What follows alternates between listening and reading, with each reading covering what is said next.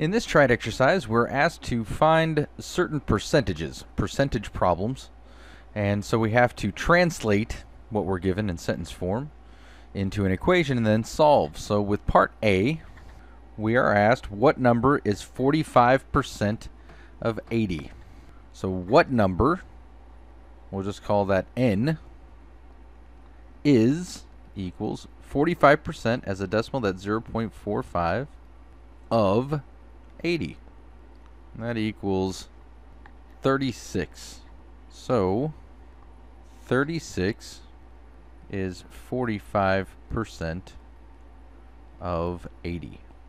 Part B, we're asked 7.5% of what amount is $1.95. So 7.5% of what amount? We'll just call that that n as well.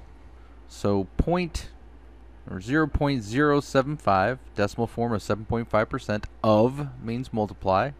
So of what amount, that's what we're looking for, is $1.95.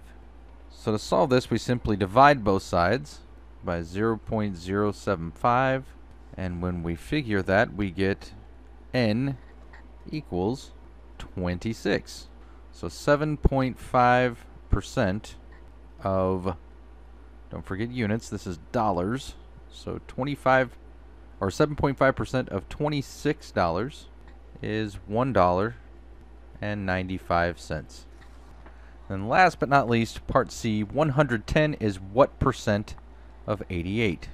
So 110 is means equals what percent of 88? So 88n, or n, times 88. Well, since we're doing a percent, I'll make it p times 88. If we divide both sides by 88, we get p equals 110 divided by 88, which actually equals 1.25. Now to write this as a percent instead of a decimal, we would move the decimal place 2 places to the right. So we'll multiply by 100 and then add a percent. So 1.25 equals 100 times 1.25%, which equals 125%. So 110 is 125% of 88.